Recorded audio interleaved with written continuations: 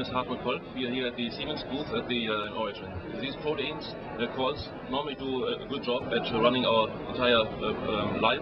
However, sometimes they go awry and they don't do what they're supposed to do, and that causes disease. The idea of molecular imaging is to identify those molecular processes that cause that.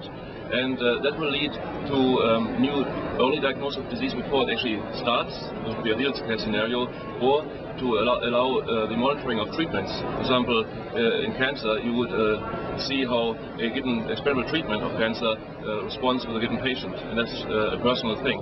And in addition, it would lead to drug discovery, because we would need to work with pharma companies to match the molecular diagnostic tools that we are developing at Siemens with the right drugs. And the Siemens has invested about many $1 million of research dollars to build a new research facility in Culver City, Los Angeles, to find new imaging tracers that report the presence or the onset of disease.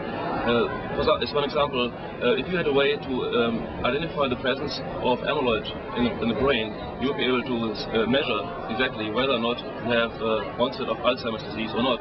If you were able to measure the presence of certain cell-proliferating proteins, like kinases, then you would be able to identify exactly whether a given patient has these kinases present. That will allow you to then treat them with better treatments.